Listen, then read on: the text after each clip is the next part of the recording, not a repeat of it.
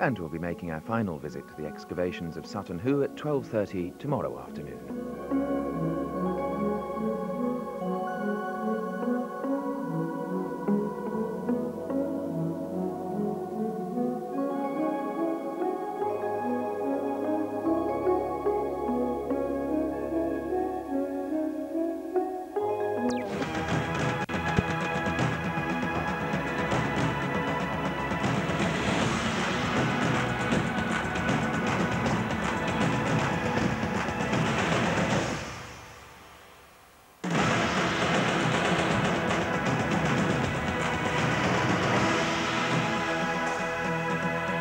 City of lights, fashion, romance, culture.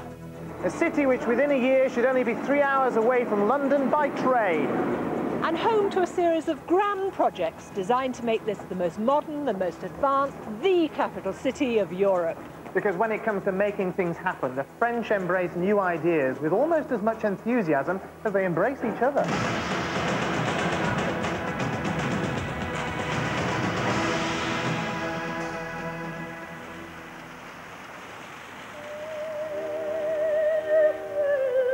The first thing you notice about this city is the architecture. The second is the traffic.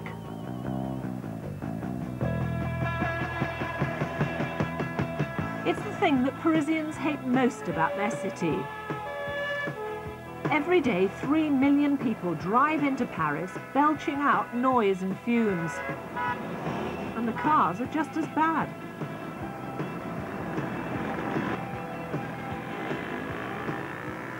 But not me today. I'm feeling just a little bit virtuous because although I'm obviously contributing to the traffic jam here, I'm not contributing to the pollution in the Parisian atmosphere because I'm driving an electric car, and if all goes well, very soon a lot of other people will be too. In a few months, the French begin a major project designed to put them well ahead of the rest of Europe in the race to get electric cars on the road. At first, these will be hired out, but the French car makers believe that with the right encouragement, within 3 years, 50,000 people will have taken the plunge and actually bought one.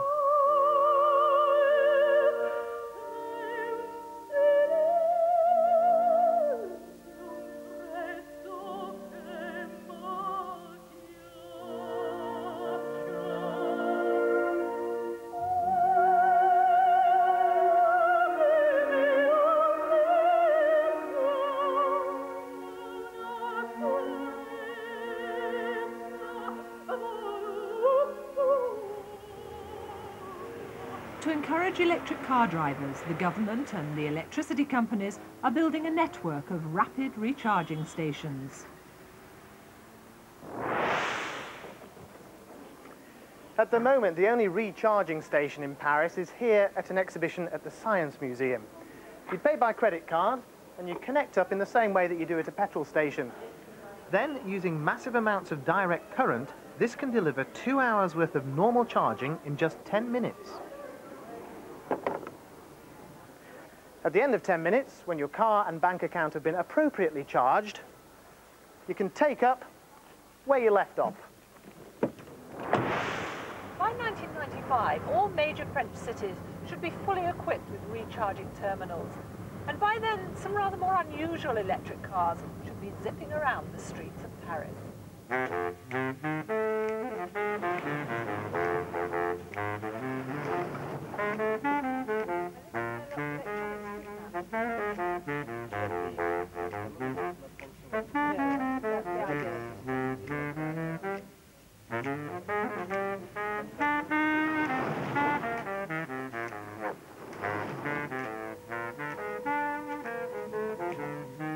But what this car does really well is park.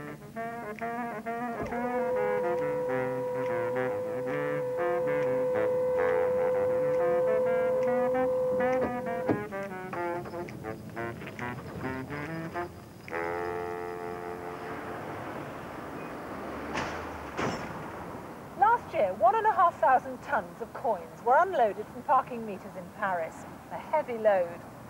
So what's the solution? Smart cards.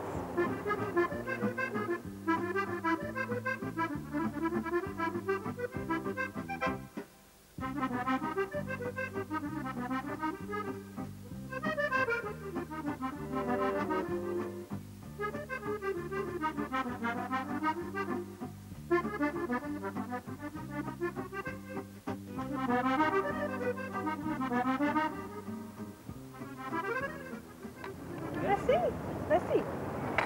So it's au revoir to all the small change. But what do you do with the smart cards? Ah. Voila.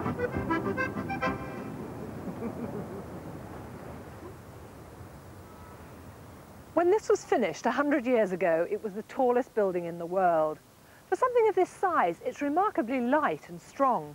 Even in heavy winds, it hardly sways at all. And it gets that strength from its structure. The smaller struts become the larger struts, which in turn become the legs. They then fuse to become the whole. It's a brilliant piece of engineering, but in a sense, all Eiffel did was copy nature. Because inside our bodies, we have similar crisscross structures which are light but very strong. Bones. It's not obvious from the outside, but bone is made of lots of interlocking struts and empty spaces. It has to cope with lots of stress. Sometimes more than it can bear.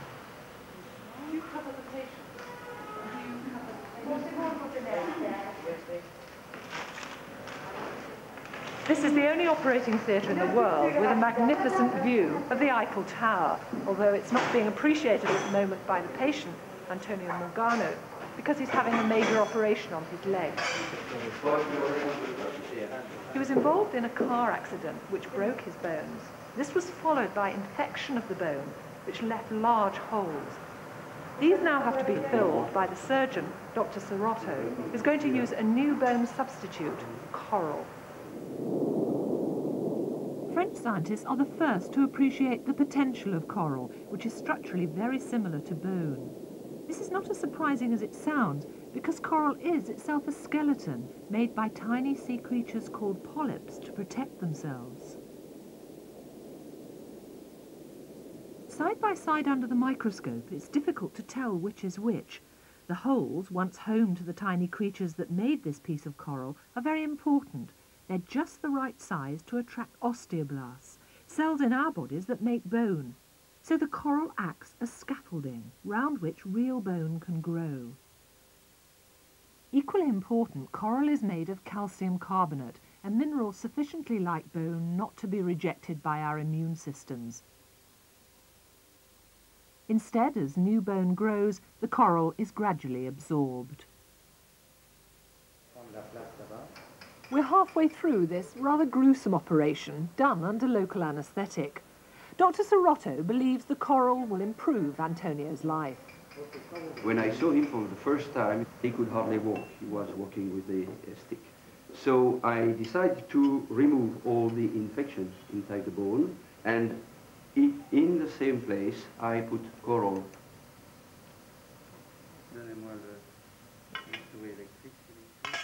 The coral has been shaped to fit the hole in Antonio's leg. Dr. Serotto is now carefully tapping it into place. So how soon will Antonio be able to walk? Tomorrow morning. It will be strong? If it's not too painful, that's all. That's good. Otherwise in 2 or 3 days. After the operation, Antonio's leg was x-rayed to check that the pieces of coral are deeply embedded in the right place. And by the following morning, Antonio was up and smiling, if not exactly walking. He's now well on the way to recovery. Ça va bien se passer. Merci. Okay.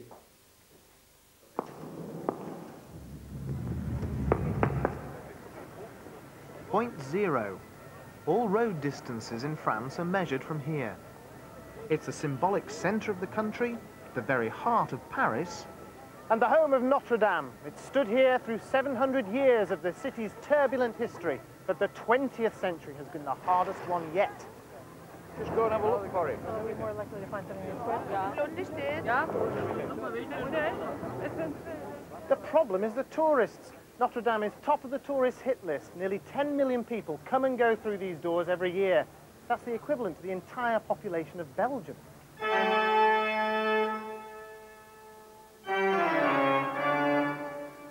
The tourists bring in dirt, dust and water vapour.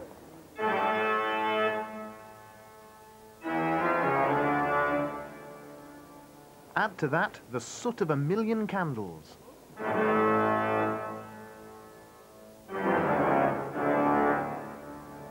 The result? One sticky mess. It got into the nooks and crannies, stuck to the stonework, and clogged up the magnificent organ. Something had to be done. With French heritage at stake, the government stepped in to restore the organ to its former glory. All of its pistons and bellows were stripped down and rebuilt. Every one of its 8,000 pipes was taken out and cleaned by hand. But they didn't just leave it there. Electrified, computerized and digitized, the organ is wired for sound, and in true French fashion it uses a smart card. Monsieur Lefebvre, yours, I believe. Thank you.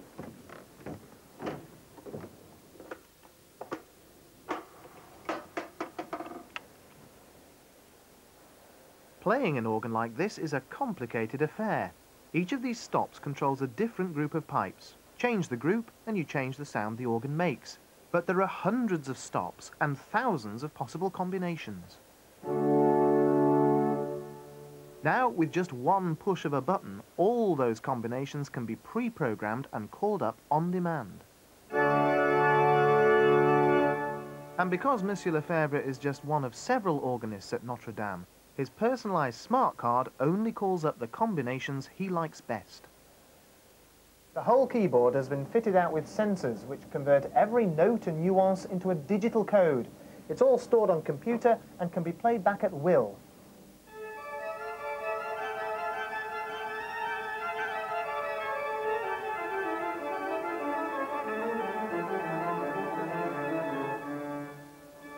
So if Monsieur Lefebvre takes the day off, the music plays on.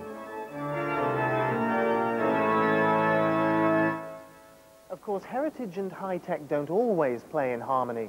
The odd power surge has led to a few embarrassing silences. But as the teething problems are ironed out, the cathedral is getting back in tune with its history.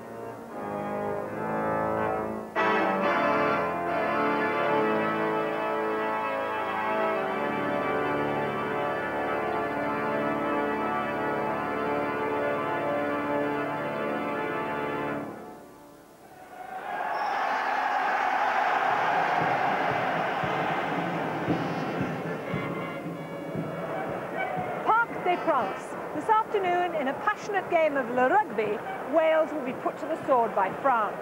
France will then rightly emerge as champions of Europe, or at least that's what the French tell me.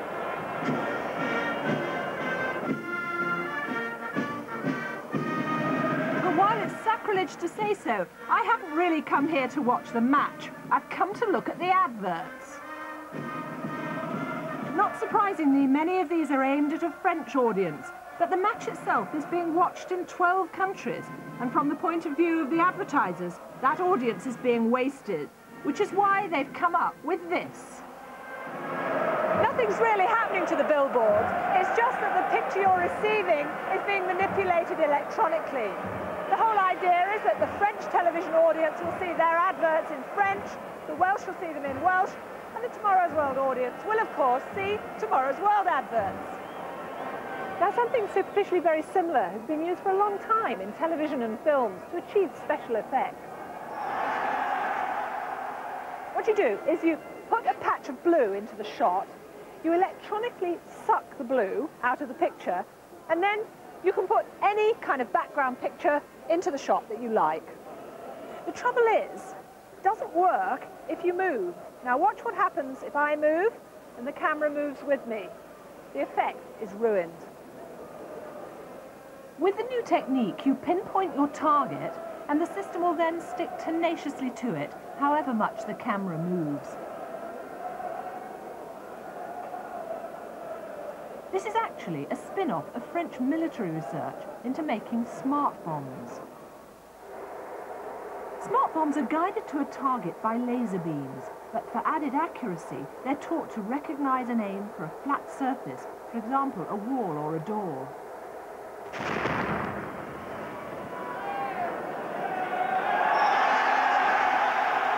Like the bomb, this system works by recognizing flat surfaces, in this case billboards.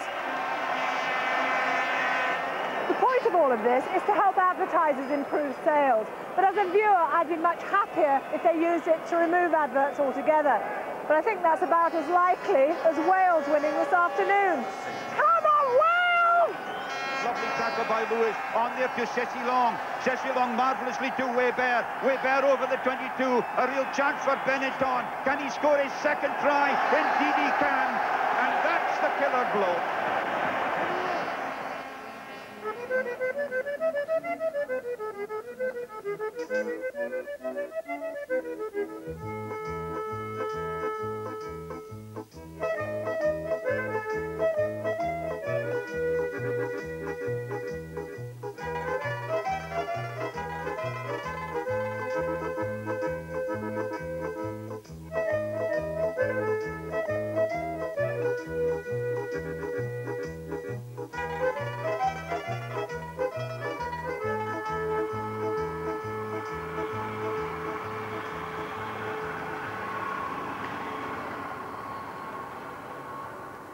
No introductions necessary for this famous face, although there are plenty of question marks about who this mysterious woman really was.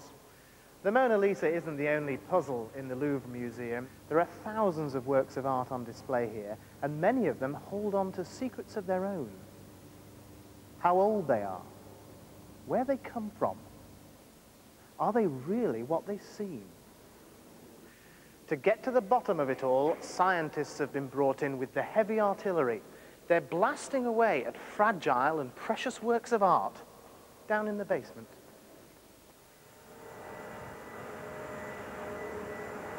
It's 25 meters long, weighs 10 tons, and costs £1.5 million. You won't find one of these in any other museum in the world because this is a particle accelerator, sort of machine that's normally more at home in a physics lab, unraveling the secrets of the Big Bang or the origins of the universe. Well, the job of this particular hulk of metal is slightly less grand. It's being used to shed some light on flints. Take this Egyptian knife. Very ornate, but was it actually put to any use? The traditional way to find out is to take a very close look at any scratches left behind on the blade. It's more a matter of judgment than of measurement. But what you really want is a much closer look. And that's where this comes in. It can tell you exactly what's left stuck to the surface of a flint, even thousands of years on, without damaging it in any way. A flint's put at one end, and at this end, a beam of subatomic particles is produced, which is squeezed, concentrated, and pushed through a series of magnets and vacuums, and then squeezed and pushed again, until the particles are traveling at up to 30,000 kilometers a second. They come shooting out of here and slam into the flint inside here. This enormous amount of energy knocks individual molecules of the flint sideways, and that produces X-rays, which are picked up by a sensor. Different types of molecules produce different patterns of X-rays, and it's those patterns which show up anything unusual left on the surface. Like this one, it shows quite clearly that the flint was used to cut bone. Forget the peak over here, that's silicon, which is what flints are made out of, but these two peaks over here, phosphorus and calcium, and together they spell bone. Fascinating stuff, but you might be forgiven for expecting a bit more from a multi-million-pound machine. Well, researchers do have bigger targets in sight. And there are pressing questions to answer. Is the air in the galleries eating away at irreplaceable works of art? Just how old are the old masters, or are they later copies? And where do they start with the secrets of 300,000 treasures to unravel?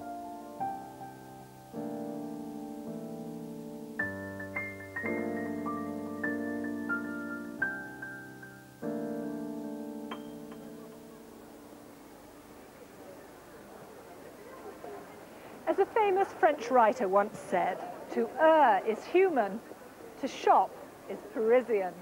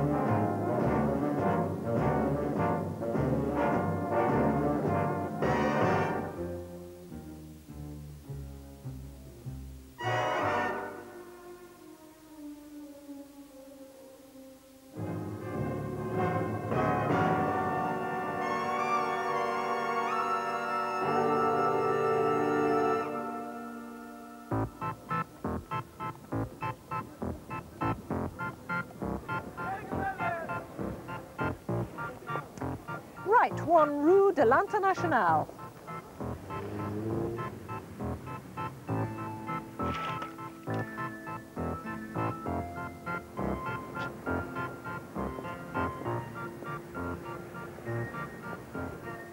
This is it. It doesn't look much, but what's going on inside this very ordinary building is at the leading edge of an international project that's as big and as expensive as anything going on in science at the moment. The project's being compared to the attempts to put men on the moon, but its implications for our children and our children's children are far greater. This is the biologist's answer to the philosopher's question, what makes a human being? It's DNA. And in the vat behind me, cooled by liquid nitrogen, they've collected the essence of 8,000 people. Now, I've been describing DNA for years. This is actually the first time that I've handled some. And it still amazes me to think that stuff like this decides all of my physical characteristics, from the curliness of my hair to the shape of my eyes. DNA is an instruction manual on how to make a person. It's written in a very strange language, just 4 letters repeated 3 billion times. What they're trying to do here is decipher the whole manual. But this building is also a gathering place for children who are unlucky enough to inherit DNA that gives out the wrong instructions. All the children who come here, like Rafiq, have an inherited problem with their muscles, which are slowly wasting away. Most of them will die at a tragically young age. To speed up the search for a cure for this and many other genetic diseases, the French muscular dystrophy charity that represents these children is raising £8 million every year to support the research going on here. A lot of the money has gone into machines. This is the world's first attempt to put genetic research on a production line basis. The workers here are robots, endlessly plugging away at the mind-bogglingly dull task of analysing samples of DNA. These do the equivalent work of about 60 laboratories and can run unsupervised around the clock. By using this production line technique, the group here have raced ahead of the rest of the world. By the end of this year, they expect to have produced the crude outline of the whole manual of man, and that's 2 years ahead of schedule. I say crude, though, because what they expect to produce won't be detailed. If you think of DNA as a map, then what they've done is establish the general shape of the city and found a few major landmarks. They're still some way off creating a complete street map, let alone listing each of the houses in each of the streets, which is their ultimate goal. But the project is progressing at a speed undreamt of until a few years ago, and it's spurred on by the hope that the children here will ultimately benefit from the research which would never have started without the money they helped to raise.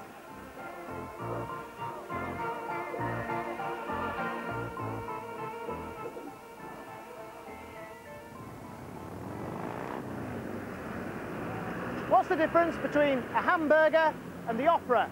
Nothing. They're both cheap and easily available, apart from the opera. Now that stupendous joke might not work in the future if the French succeed in turning the principles of fast food into fast art. Now over there is the city's new opera house. It's the biggest in the world and a brainchild of the president. He wanted to celebrate the country's 200th birthday in style, and a new opera house fitted the bill perfectly. But like the fast food industry, it had to be big with a high turnover. And because this is France, truly democratic too, with cheap seats and good views and acoustics for all. A tall order which needed a high-tech helping hand. Before building big, the scientists started small. The model they used to test the acoustics was scaled down to perfection. Miniature microphones recorded the scaled-down sound from a tiny electric spark. Thousands of recordings were analysed to see how the design would affect the sound. No echoes, and it's tinny and cheap. Too many echoes, and it sounds a mess. The study took 2 years, but this is the result. In the end, just the shape of part of the ceiling and the back wall had to be changed to make the most out of the auditorium. Even the seats were put to the test. These holes have been carefully designed to absorb the same amount of sound a body would if the seat were occupied. So even if the place is half empty, the acoustics don't change. So what does all this mean? Well, you should get the same sound quality in this section as you do over here, and for a fraction of the price.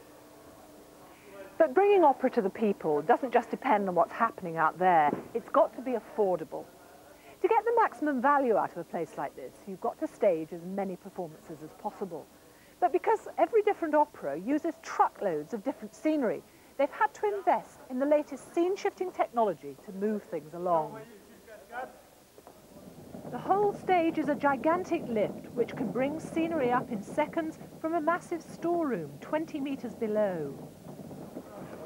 There's more space off-stage, enough for 5 sets. They're mounted on trolleys, so whenever a particular set is needed, a control panel is plugged in and it can be driven on single-handed. It may be big, but is it a success? Some critics say that despite the huge costs and all that research, that it hasn't lived up to expectations. There have been criticisms about the acoustics. I must admit, though, I'm really looking forward to finding out for myself.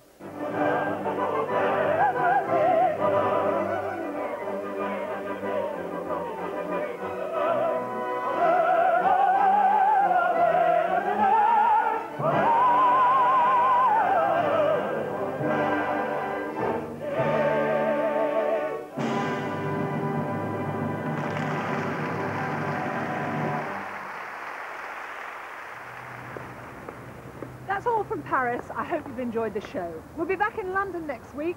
Till then, good night. Well, Judith, here we are, Paris in springtime, and the night's still young. It is, isn't it? See you tomorrow.